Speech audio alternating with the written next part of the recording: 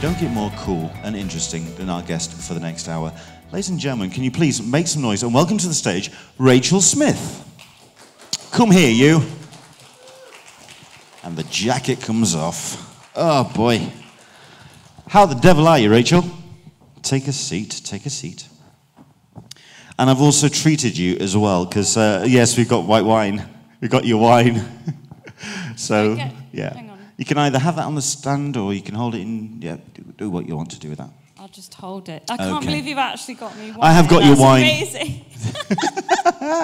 That was ridiculous, by the way, making me come on like that. I don't like care. I'm Kasabian or something. No, listen, I want to know what kind of mood you're in, to be honest. Are you nice and polite, or are you giggly, or are you, what was it, precocious, like you described yourself this morning? I think I'm in a bit of a precocious mood, yeah. Keep drinking. Okay. Excellent stuff, that's how we like it. First and foremost, I want to kind of get a sense of the people in the room as well, and to get a sense of where you know Rachael's work from. Any fans of, let's go with, Fight in Your Power? Stand in Your Power. Stand in Your Power. Yeah, you get that right. Stand in Your Power fans? No. No? Okay. No. Any Flimsy fans in? Flimsy fans? Oh, Flimsy. Oh, yes. Anybody who has been reading quarantine comics over the course of the pandemic? Anyone who's been a quarantine comics fan? Yes, we've got people who have been raising their hands. Because that has been a gift. I know it's a strange thing to say throughout the course of pandemic and the effects that it's had on lives and society, and it's really impacted at a deep core level. But it has been a gift to have that in our timeline. So I think that's something we're definitely going to be talking on. We're going to be talking about autobiographical comics as well, and how to, present all of that, the bearing of the soul on the page. But as there's one or two people perhaps that aren't aware of your earlier stuff and the earlier work, let's start with a little bit of a brief history of Rachael Smith. Getting into comics and getting into cartooning, how did that all start? Okay, a Rachael 101. A Rachael 101, yeah. A Cliff Notes, go for it. Okay. So I've always drawn ever since I was old enough to hold a pencil. And then when I was a little bit older, I always loved writing stories.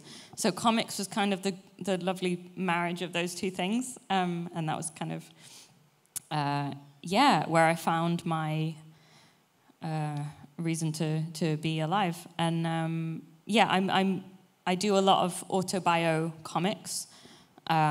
So Wired Up Wrong was my first kind of foray into that, about how I feel about my brain and how it doesn't really work properly. How long ago was that? That was 2015, 16, I want to say. Okay. And then, so that was about kind of my mental health and kind of making jokes about that. And then I did Stand in Your Power, which was about going through a breakup, which is, people found quite relatable. But yeah, it's still about mental health issues. They're both very funny, by the way. I've made them sound really bleak and horrible, but yeah, they're funny. They're comedy books. That's how I kind of cut my teeth on comics, to kind of writing about myself. I do make up stories as well, but I guess I'm more known for my autobio stuff. But yeah. And I think the thing that people very much take away from the strips that you've done, even from that first book, it is that kind of relatability.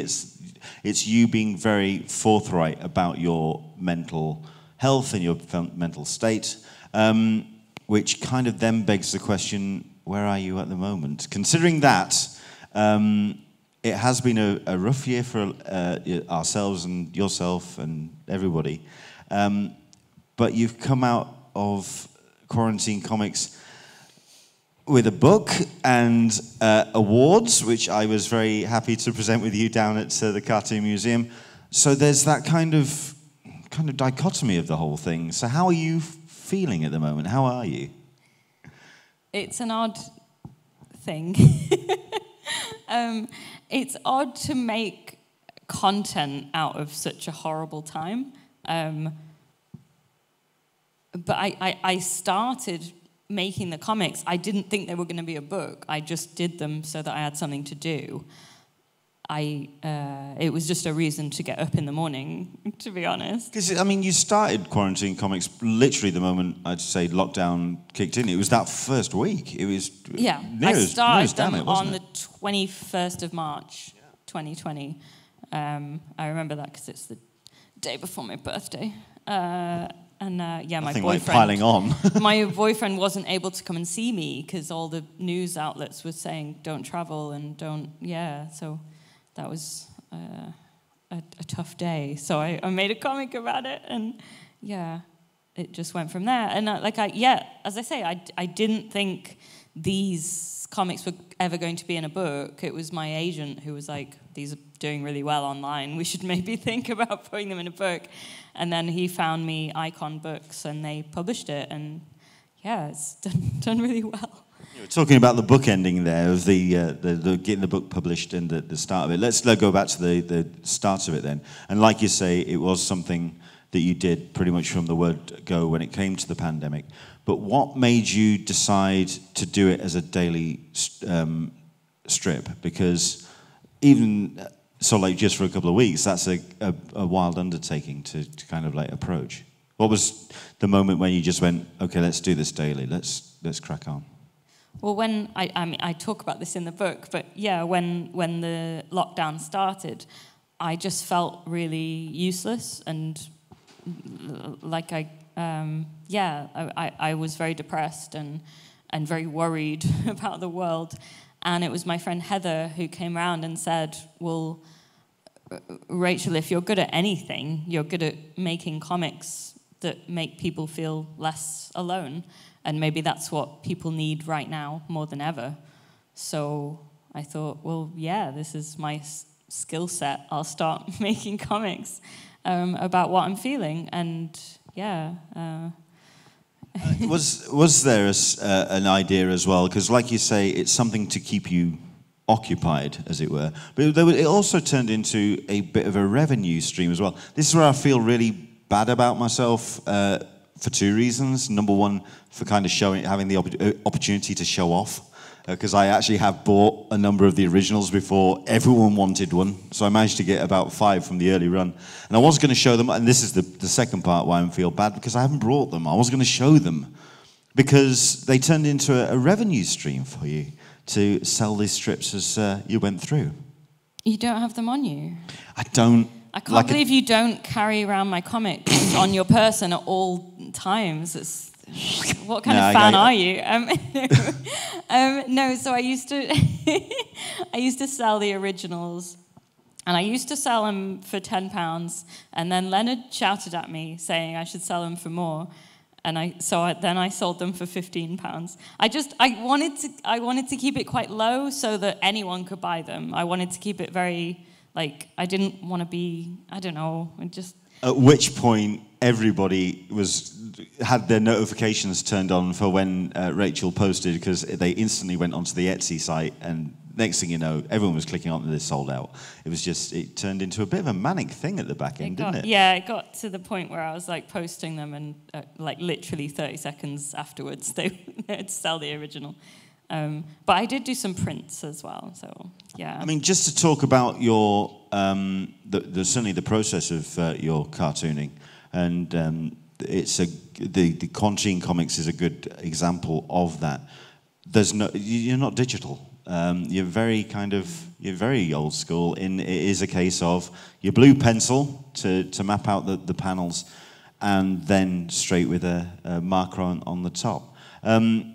It's something that's served you very well from day one. Is that part of the DIY aesthetic for your own process, or is it something that you just... Because, I mean, the book must mean that you can't afford an iPad now at some point, surely. It's not that...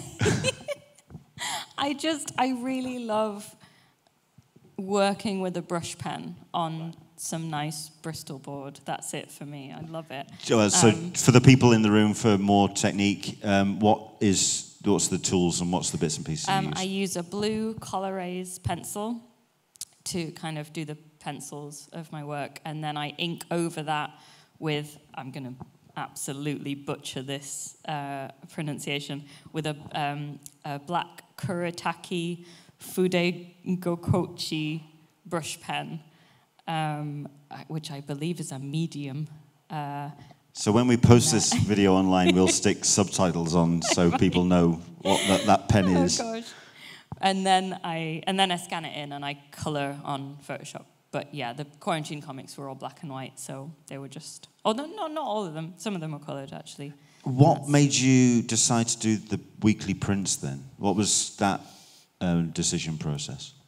Because I had a bit more time at the weekend. So yeah, I would do a comic every day, and then at the weekend, like on a Saturday, I would do like a full color sort of splash page. And I don't know. I wanted to. I kind of realized I was getting a bit of an audience, so I kind of wanted to show off. That's it. That's it. I wanted to show off. When did that start kicking in? For yourself, when did you start realizing just how much of an audience you were getting for quarantine comics? About a week in. Because no one had anything really, to do. Straight in. No one was doing anything. Well, there is that. I mean, yeah, so okay, we had a lot of time on our hands. They had nothing to do but look at my comics. I don't think it was sheer desperation that it took us online to look at quarantine comics, quite frankly. I mean, yeah, that's unfair. I did have an audience before then. But yeah, I made a lot more of an audience since starting quarantine comics. Fair enough. And when it came to the cast list as well, because obviously it's you, there was Rob in there at a distance, there was your housemate, but then you have the two animals. You've got Blackie and you've got, I can never remember. I've got Barky. Parky, and yeah, Friendly. Barky. Yeah. Where did they come from? And when, I mean, yeah, let's talk about the cast list of quarantine comics. Well, so Barky is this big black dog that follows me around. I think it's Churchill that kind of coined the phrase, like, big black dog, meaning depression. But yeah, I just started drawing my depression as this big black dog, and he gets bigger and smaller depending on how well I'm doing or how badly I'm doing. And then it was in my book, Stand in Your Power, I kind of introduced Friendly, his kind of counterpart, which so Barky represents my depression, Friendly represents my kind of common sense and my friends loving me and yeah, things like that. So they both get bigger and smaller depending on how well I'm doing, and that's kind of it's a good shorthand in the comics to kind of, so I don't have to say, like, I'm not doing very well in this comic. I can just have the dogs in the background being big or small and things like that. Yeah, although some people have said they don't look like dogs, they look like cats. I know, they're just kind of, it's they're kind of just animals. Yeah, very much so. You can't really determine between the two. I think the thing that really struck me as well, while yes, you talk about the animals growing in size in regards to your own mental health, and one is almost a negative connotation, one is a positive, but there's some strips in there where both of them kind of play against that type. So you kind of, you very much, it's not an oppressive relationship of these animals, and it's very much a case of you learn from them, from both your negative and your positive aspects as represented by the dogs. And I think that's, by the animals, and that's a really strong image, a really strong aspect of the comic. I mean, yeah, where did that come from? If you can talk about that. I mean, depression is a complicated thing. It's so sometimes I draw Barky as like this really lovely, fluffy thing that I can just bury my head in, and it's really nice, and yeah, it's he can be a bit of a bully on occasion. Yeah, but he's also really kind of comforting because I know where I'm at with him. Whereas Friendly is also like, she kind of tells me off a lot. Like, you shouldn't be doing that. What are you doing? You should be drinking more water. You should be doing Ring Fit. You should be doing this. You know that that's going to make you feel better. So sometimes Barky is familiar, and I wanted to kind of represent that very complicated relationship with the dark part of myself and the light part of myself. Because I think people simplify depression quite a lot, and it's not always that simple. Sometimes it's very comforting to rest in a fluffy Barky. So I tried to get that across. I hope I did. I think I've asked this question in an interview before with you. But I refused to answer. No, you didn't refuse to answer it, but I'm going to try it again anyway. But the question that I asked was very much about the reaction to a published book and how that then affected your own depression, positivity, your own mental health, off the back of the success of the book, of how a book had been received once it was out in the world. Quarantine Comix, it was daily. You were constantly getting an idea and an affirmation of how the strips were going. How did that affect and feed then back into Quarantine Comix? Or did you feel that you wanted to try and maintain almost like a steady through line of the strip itself? Do you know what I mean? The tone of it? Because clearly it had an audience, and it was an audience that was being very positive and feeding that positivity to you. How did you think that then affected Quarantine Comix as it continued? So you mean like kind of like that Hall of Mirrors kind of thing? How how the reception of the comic was feeding the comic itself, and how it was barreling on? I don't think it changed the comics. No, I kept it very much how I was feeling at the time. Just because I wasn't even able to go and meet the people that liked the comics. I was very much in my house with my housemate and my cat. So the comics were just about that. I didn't... How much interaction did you have with the comments? Did you really dive into and reading all of the comments, or did you just kind of, okay, I put the work out into the world, let's leave it alone, let's leave it there? I read them a little bit. And I know that's not really the rule, is it? You're meant to either read them all or not at all, but I read them a little bit. Yeah.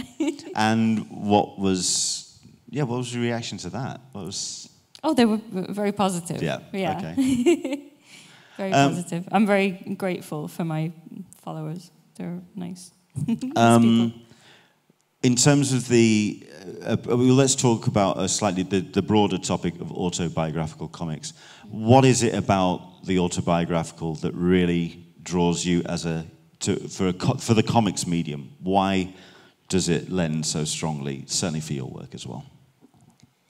It's just always been a good way for me to express myself. I can't think of another way that it would be so easy to just tell people what I was feeling and what I was doing. So my autobio comic started, in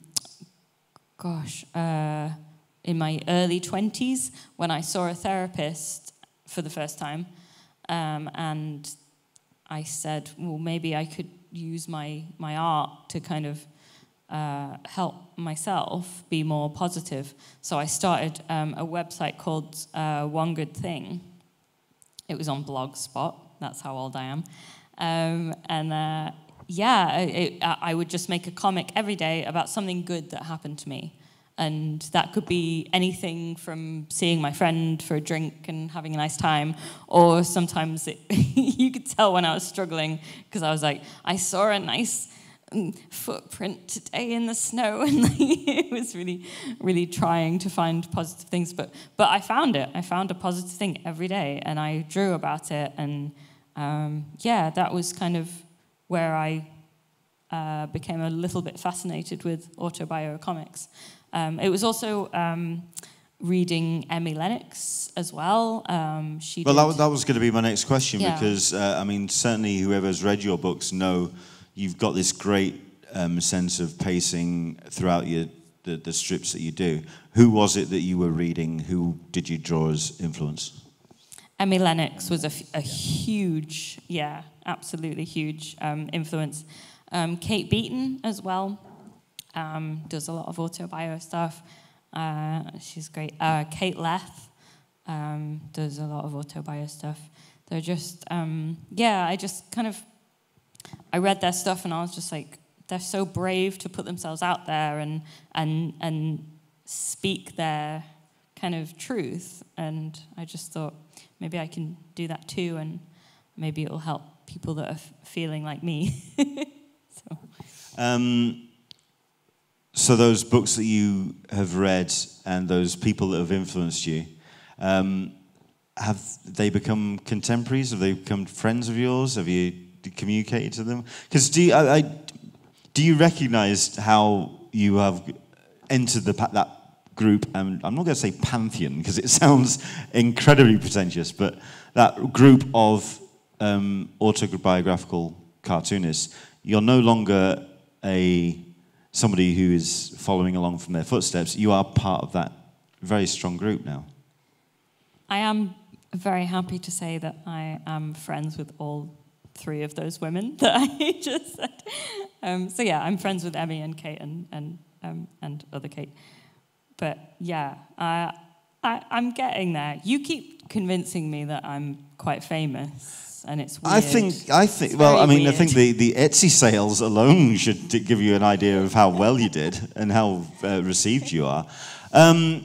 Something that we've all been missing, and we've been hearing about this all morning and all day, regarding the absence of Comic-Cons, absence of connection, and finally getting the chance to see each other again at an event such as this. How much have you missed it? How much did you miss the connection with other people? I mean, Rob's one thing. Making that connection with Rob again was one thing. But how about making connection with other people and other creators? It's been amazing coming back. It's one thing just making comics in your studio on your own, in your house, and I kind of forget that there's people reading them. Like, there's actual people reading these comics and having feelings about them, and it's been so nice to just talk to them about it and having that kind of, sounds weird, but like instant gratification. Like, here's my comic, and they read it, and they're like, this is great, and I'm like, oh, great. Like, you lose that if you don't go to Comic-Cons. Or people, coming over saying, I have this book of yours and I loved it and I'd love you to sign it. And it's like, yeah, of course I will, that's amazing. And I forget that there's people reading my stuff sometimes. How many have come up to your table who have been, I mean, we've kind of demonstrated that with a bit of a show of hands today. People who have discovered your stuff, your work through Quarantine Comics. How many people have then come to the table and gone, hello, what's all this stuff? Let's find out more about this. Yeah, I've had a lot of people going, oh, Quarantine Comics. Oh, also these things. Like, it's really nice. Quarantine Comics has really put me on another level of being searchable, I guess, on Google or whatever. But that's been amazing to talk to those people. It must be particularly strange to have this ongoing project that you did day by day suddenly become this one item, which then is a gateway into all of your other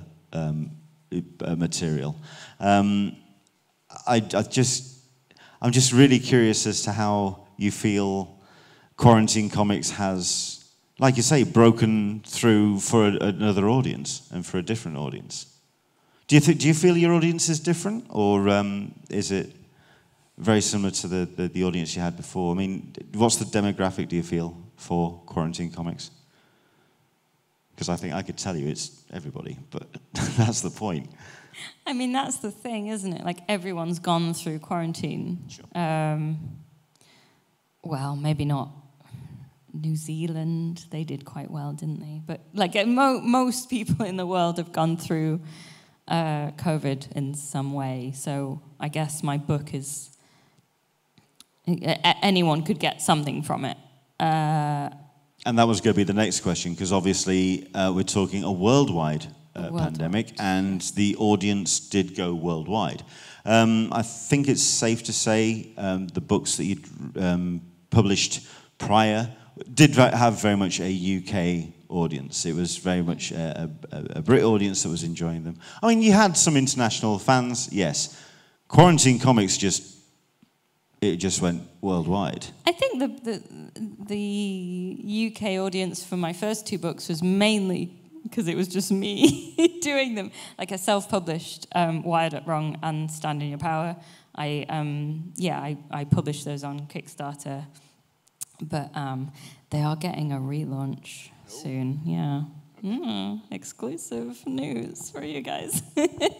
Excellent stuff. And the reaction from that international audience then, what was that like?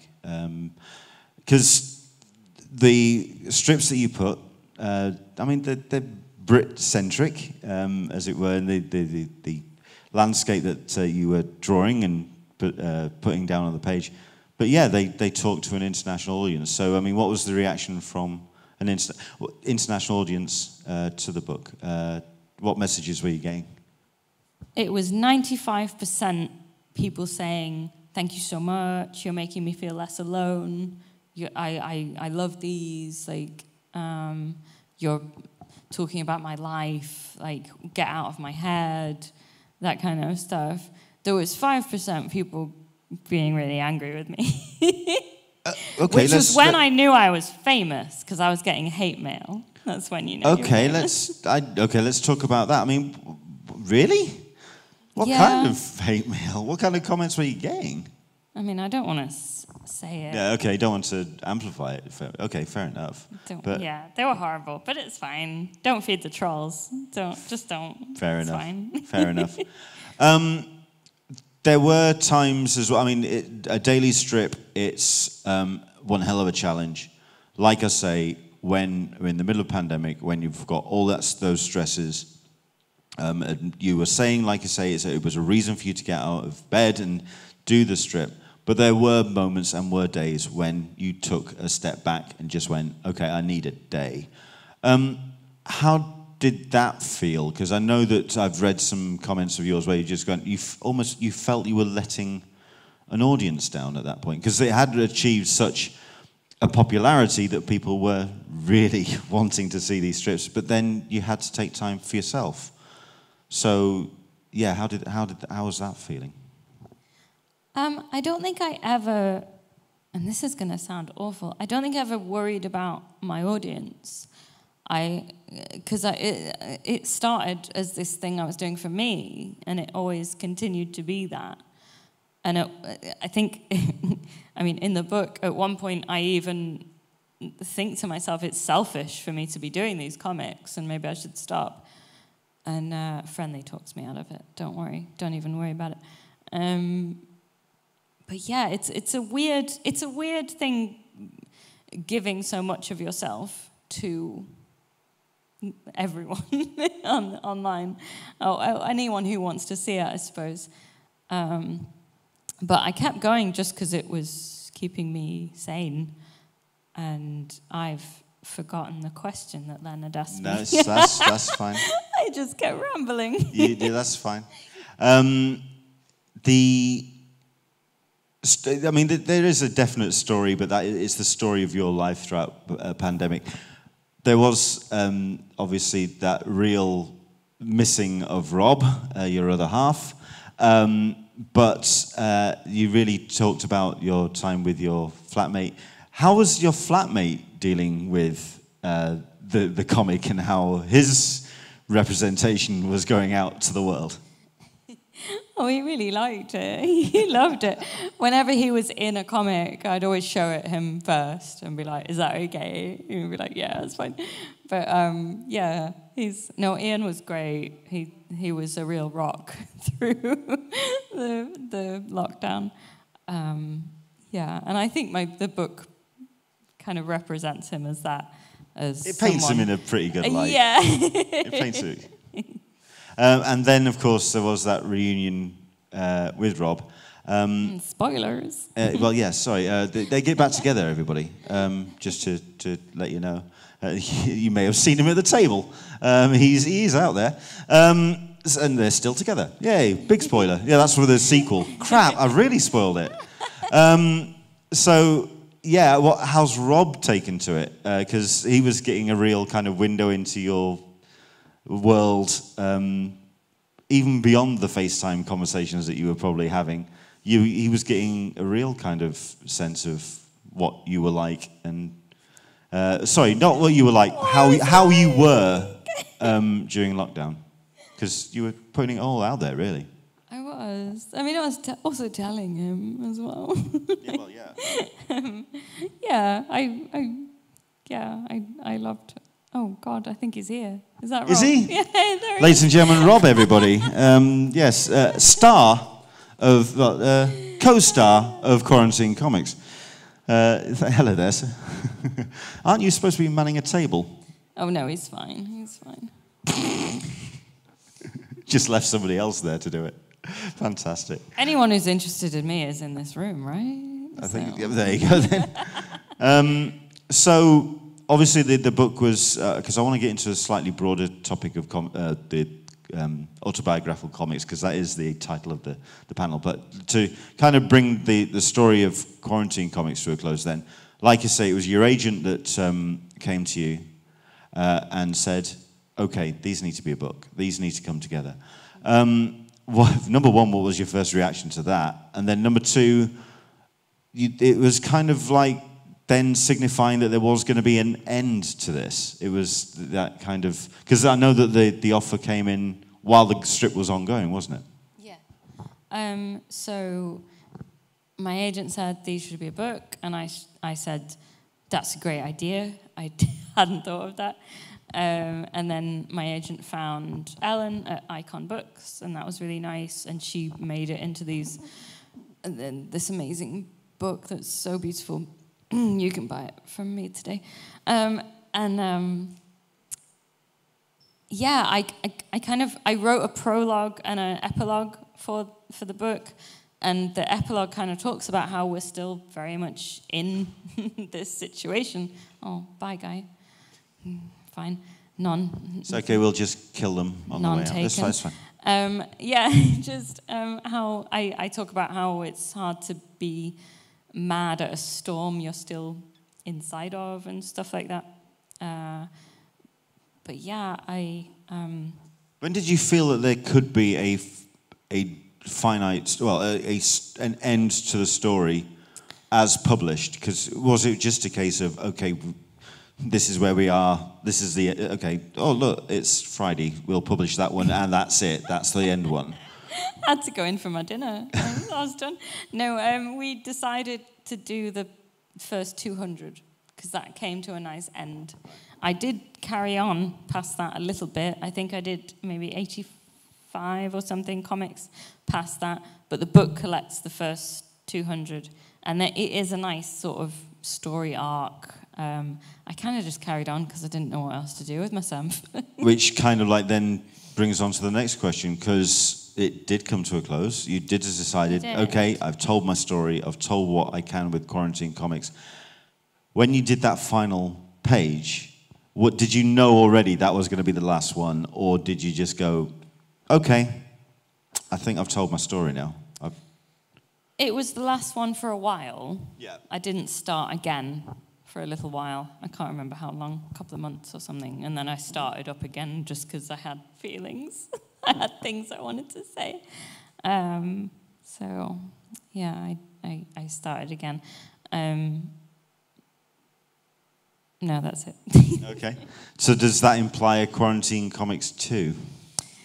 I've thought about this. I don't think so. Okay.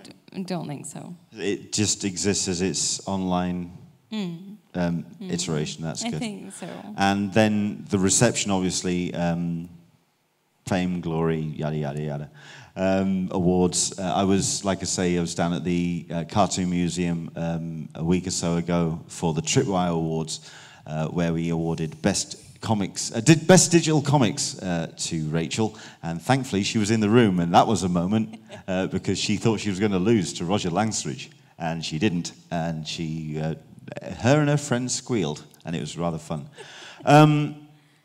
You've been. Can you explain how the US interview happened? Because you got interviewed. Was it for like an American breakfast television show or something? It was like This Morning, but in America, and they wanted me to talk about my book, and it was really nice. I can imagine that was slightly surreal, really. Very surreal. One of the presenters is a fan of mine and got me on the show. It was mental. My life is ridiculous.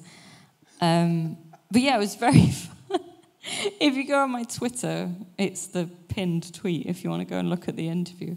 It's very... You've pinned it? I hadn't actually noticed that. I pinned it. Of course I pinned it. It's the most amazing thing that's ever happened to me. Wow. Yeah. Okay, fair enough. So let's talk about autobiographical comics. Which ones do you read? I mean, you've talked about the influences. You've talked about the ones that kind of got you into doing autobiographical comics. Which ones do you read now? Is there any that kind of like, are on your reading list, as it were? There are, but I can't remember their names now. Nothing like being under a spotlight, is there? Sorry about that. Right? God. I do love Kate Beaton's. I know that's who I said before, but she is doing the odd autobiographical comic about her new baby, and it's so nice, so sweet. And also, I said her before as well, but Kate Leth is doing autobiographical comics as well, just about, like, I don't know, she's doing them about skating and being engaged, and it's just really nice. Kate Leth, Kate Beaton, follow them, they're amazing, they're great. And what other kind of illustrators, other than autobiographical, I mean, what other comics do you read, just out of curiosity? I've gone on a big... What time do you have to read them? But yeah, what comics do you read? I've gone on a big Lucy Knisley kick recently. Her kind of comics about being pregnant and growing up and stuff like that, just life stuff. I've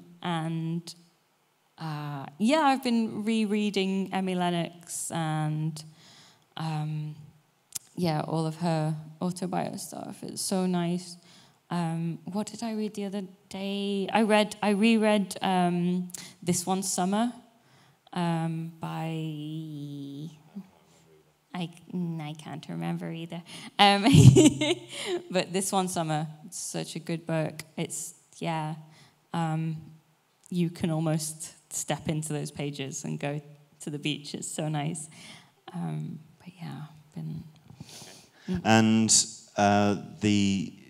like I said, you're keeping busy. There's non-autobiographical stuff that you're doing at the moment. If you can talk about those. What books are you currently working on? What projects have you got on the cards? So I've got The Queen's Favorite Witch. Wait, no. The Queen's Favorite Witch is coming out this autumn, which I've drawn and Ben Dixon has written. And what else have I got coming out? I've got Good Game, Well Played coming out this autumn as well, which I've written and not drawn by Catherine Lobo, who's amazing, and every time I see her pages, they make me cry because they're so good.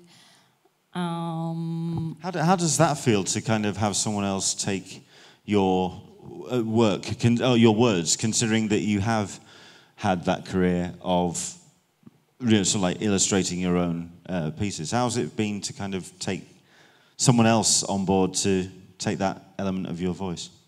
Every time she sends me a page, it's like getting a gift. It's so nice. It's so nice. She's made my characters so real.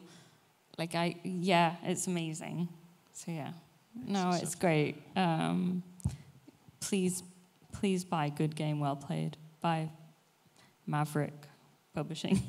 It's so good. We are going to ask for if there's any questions from the audience, because I do want to get anything from you guys that you want to put to Rachael that maybe I haven't touched on. But before we do that, I'll give you a bit of time to think about that as I ask. So you've got these forthcoming projects, but the autobiographical is certainly where people connect with you the most, and it's what they enjoy, I feel, the most from what you do.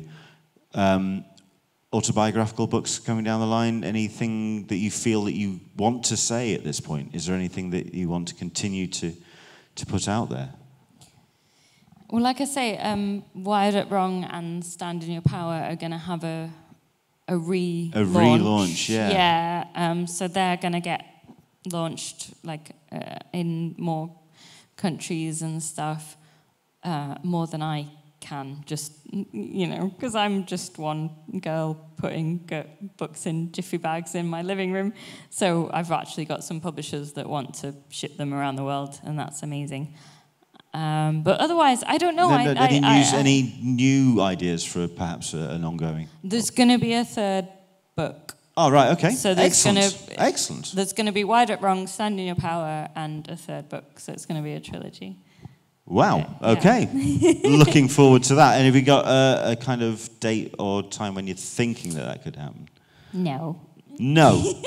So this ongoing trilogy could go for quite a little while. I'm still working on that. Still working on it. That's fine. Any time that you take to put on the project, that's great. So yeah, if we turn to the audience, I don't know if we've got any lights we can just turn up a little bit so we can just see who's out there. But if anybody has any questions for Rachael, anything that we haven't covered, anything that perhaps any burning question that you would like to put to Rachael at all, I'm going to put this to yourself. We've got somebody over there. We've got someone with a microphone who's going to come to you now. Go for it. It's all yours. Hi. So I'm aware that you write and you obviously draw as well. How do you structure your comic panels? Do you do like the writing first, or do you have like a vision of how creatively you want it to look before you start doing it? So like, how do I put my pages together, you mean? Like, yeah, sorry, I didn't work. No, it's fine. And timings, I guess, the beats and the way that, yeah. So for quarantine comics, it was kind of, if I got up to 7 panels, that would be too many. Like, I had to be quite, brevity was key with those, because I kind of gave myself the rule that they had to fit on a A4 piece of paper. So it was usually 4 panels, and the third panel would usually be the kind of beat of the comedy. But if we're talking about normal comic pages, for like a story, I would usually limit myself to 9 panels. I'm trying to look at you, but I have no idea where you are. There you are.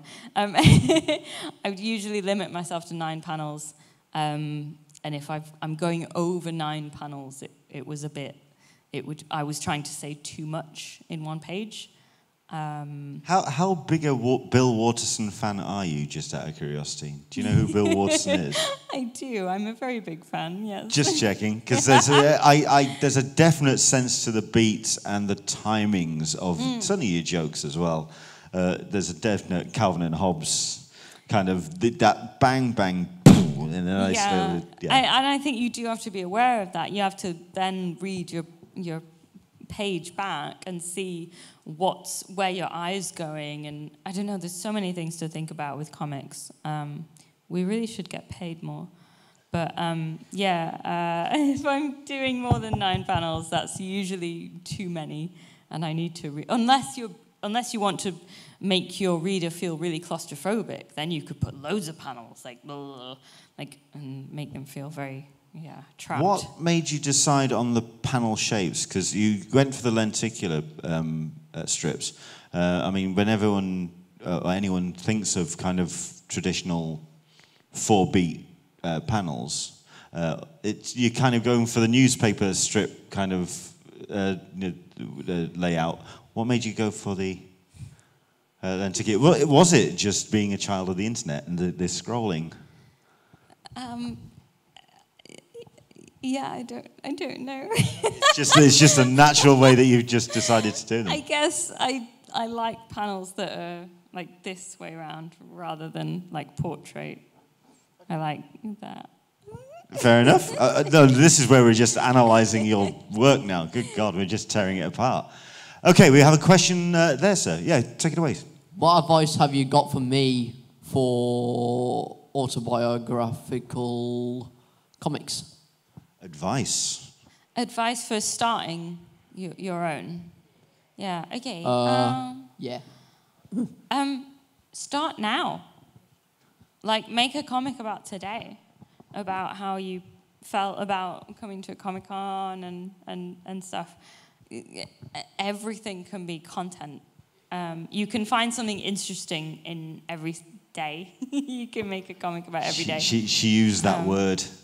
Content makes me makes me cringe, man. Oh. Hey, Leonard. What? This is content. Jesus. Hi there, interwebs.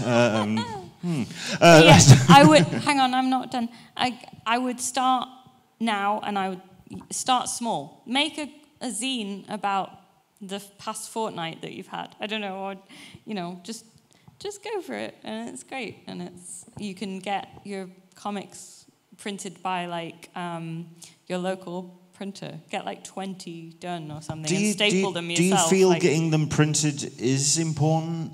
I mean, can the internet be the real? Can it be the final product? Would you say? Not necessarily. Yeah, that's me speaking as an old woman. You can just put them on Webtoon or TikTok or I don't know any of those websites. But yeah, getting them printed isn't important anymore, I guess. Are you wanting a breath mint? I've got some TikToks in my pocket. Sorry, I'm old as well. So there we go.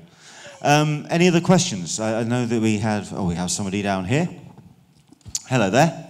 Have you had a good day? Have you enjoyed it? Yeah, really. Excellent. That's what we like to hear. Go for it. It gives you a question. I just wanted to say hi because I saw you at the cathedral just now, but then I think you went here. Amazing. I just wanted to ask because like autobiographical comic is like different from the like story comics you see on webtoons and stuff. I was just wondering, like, how do you put like your ideas into the comics in terms of like, do you just like, because it's essentially a diary, right? Because it's about your daily life. Do you just start drawing, or like, do you like write it down first, like, oh, what happened today, and then turn that into drawings, or like, oh, I saw this today, and just start drawing or sketching out first? So usually with the quarantine comics, I would write like a sentence about what the comic was going to be about, and I'd remember. Yeah, I'd remember that. And then I'd kind of work that into a punchline, kind of. That was going to be my next question. Did it always have to feel like it had to head for a gag? For yourself as a comic creator? Because obviously, as comics, it's great to that the humor comics obviously are a strong proponent of the art form. But did you feel that even some of the stronger, darker, more challenging moments, you had to go for the gag? What do you think about that? I kind of, when they started to get an audience, I kind of did feel like I needed to be funny all the time, but I wasn't. Did you fight that? Was it a deliberate? I mean, I did feel the pressure, but I didn't listen to it because I kind of wanted to explain how I was feeling through this time, which was very up and down, and sometimes I was very down. So I wanted to tell that in my story.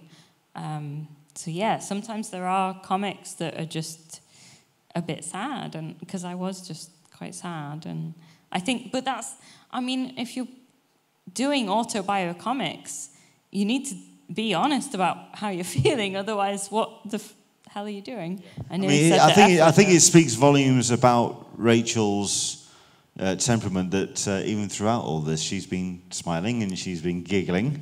And I know I say she went for the gag, but I think that's just more of, there was a real sense of even positivity in the stronger, darker moments. I think that there was a sense of optimism, and I think that's what people really gravitated towards. So that was for myself.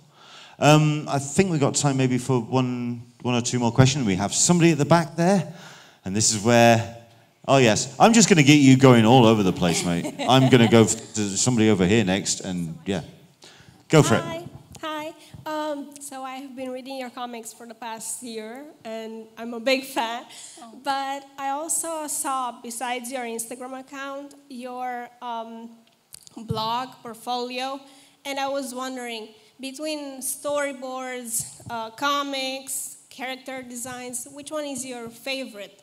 Or which one is easier to do? Or oh no, that's a totally different question.